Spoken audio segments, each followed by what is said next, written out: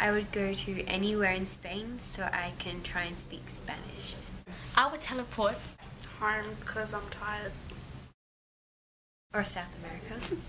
to my own universe because it's all peace and quiet and it's me, just me. If I could be teleported anywhere, I would. I'd go maybe 1 million, 2 million years into the future when the Milky Way galaxy crashes with the Andromeda galaxy in a place where I can watch it.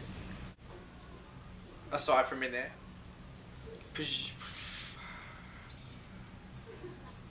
Oh, not million, sorry, 100,000. If I can be teleported anywhere in the universe, I would be teleported to Saturn because no one has ever been there before and it'd be a great experience to experience a different world.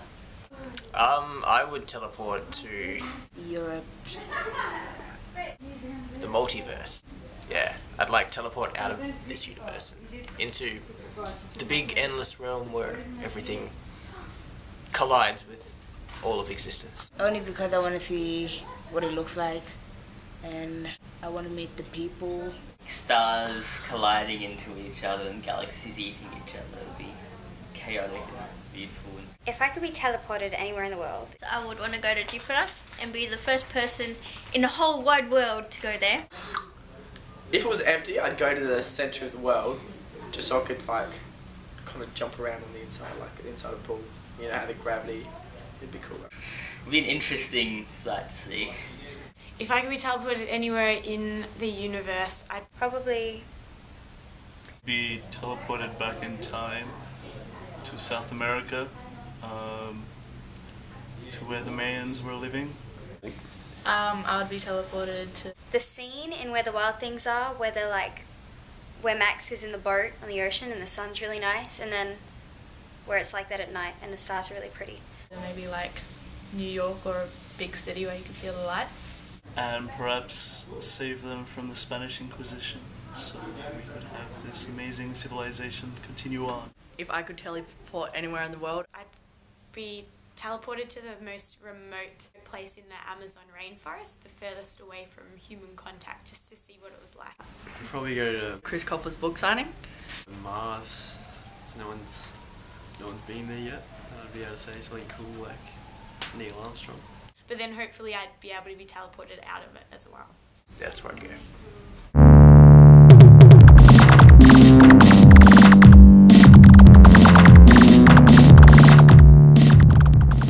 I think that I'd interview Nikola Tesla, because he's really awesome. And I'd ask him, assuming, you know, I'd brought him back from the dead to ask him. I'd ask him what death was like first. And yeah, I'd ask him about government conspiracies and such. If I could interview anyone dead or alive, I would interview Michael Jackson, SpongeBob, Reese Maston, Usain Bolt, Cody Simpson, Just any jet fighter or pilot. Justin Bieber, Justin Bieber, Justin Bieber, Justin Bieber, Justin Bieber. Sherlock Holmes. all them famous people. So I could ask him how he takes a bath underwater. and say, why does it look like you're wearing a crown? because he's the fastest man in the world and he's my idol. If they'd ever fly their plane really, really high up in the sky and just look up into space and imagine that they weren't moving. I will ask them about their music. Where would they get the ideas and how did they make it so good? And I would ask, I wouldn't even really need to ask him anything.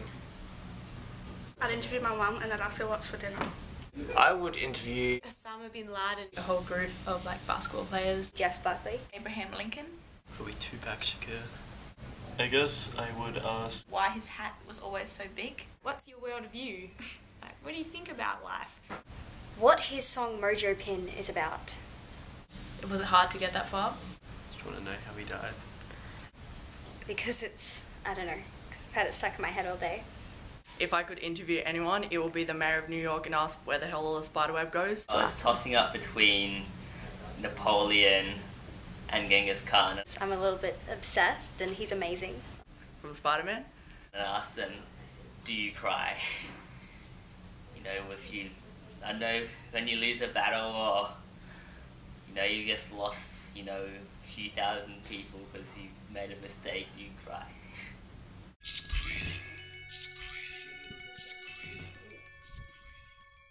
The best thing I've eaten is candy coated chocolate. I don't know. Or in other words, chocolate rocks. But at least there's food on my plate that I like. Like, damn, Africa, that's so nice. The best food I've ever eaten would be Food, I'd have to say, is my answer. Lasagna. Veal tongue burritos. Tiramisu. And it actually looked like a real tongue. Broccoli. Best food I've ever ate. Cadbury's hazelnut chocolate. And I love that. I decided to play a little joke. Best thing I've ever eaten? It's tough. is broccoli. Is a lemon meringue I love sushi. pie. And put the tongue in my mouth and be like, hi guys, look at me. And this Choco Chops rating. Best thing I've ever eaten? Probably my first bag ball. I remember that. But no one really thought it was quite as funny as I did. Best thing I've ever eaten. is spaghetti bolognese by my cousin's wife Martha.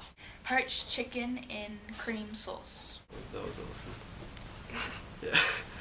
Food's probably the best thing I've ever put in my mouth, so yeah, I'll go with that. That's probably the best thing I've ever eaten. You're watching GRINDonline! Yeah!